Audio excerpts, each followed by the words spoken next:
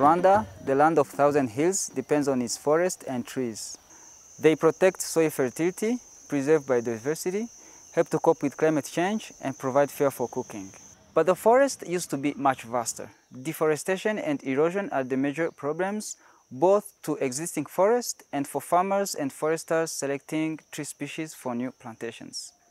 I am part of an ongoing project where researchers from Rwanda and Sweden work together to explore the climate sensitivity of Rwandan tree species. Here at the Rwanda site, we studied the response of tropical trees to temperature by comparing how they respond here and other sites where temperature is different. But we also look into how they respond to different amounts of rainfall.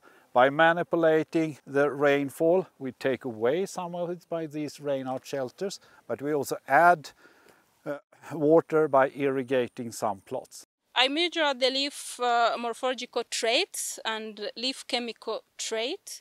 For the leaf morphological trait, I measure the leaf length, the leaf width, the leaf thickness. Later on, those samples are grinded and are sent for chemical nutrient analysis.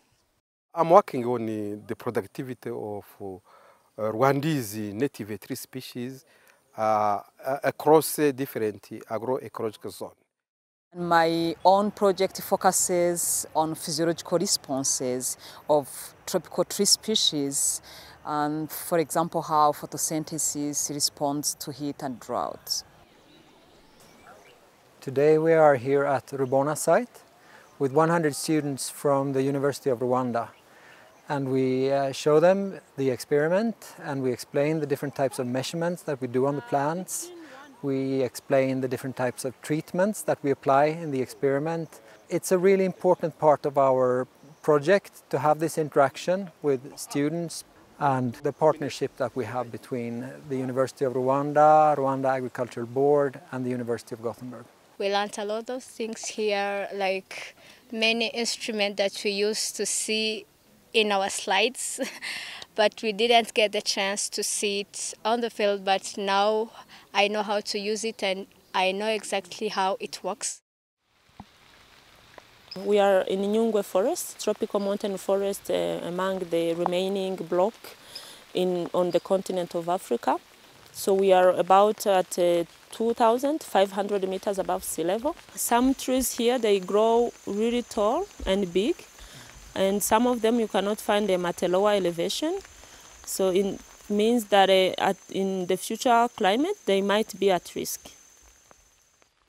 This is Sigila site, the tropical mountain rainforest site. We are at the border of Numa Forest, and here we are doing 2 treatments of removing water.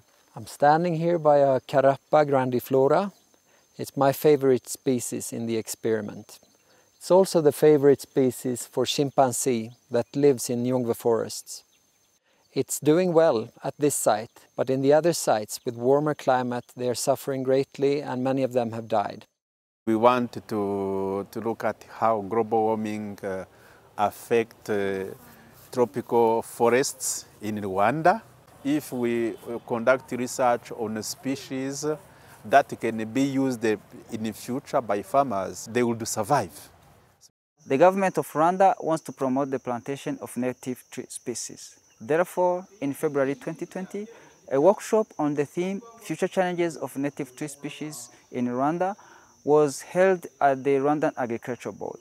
During the workshop, there were presentations, discussions and questions, followed by a visit to one of the sites. I welcome you. Thank you. Thank you. Thank you. Why we grow the mixed from Nyungwe climax and Tandrofrago Karapa? It is important to plant trees for many reasons. There is a reason of soil erosion control. There is a reason of medicine. There is a reason of trade, because the trees can give firewood, can give timber, can give leaves. So there are reasons why it is important to plant trees in my country.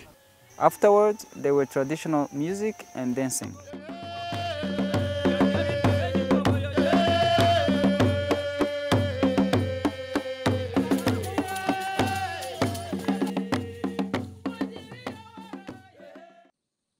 Our project envisions a future for Rwanda where trees and forests contribute to tackling ongoing challenges such as soil erosion, population growth, and climate change.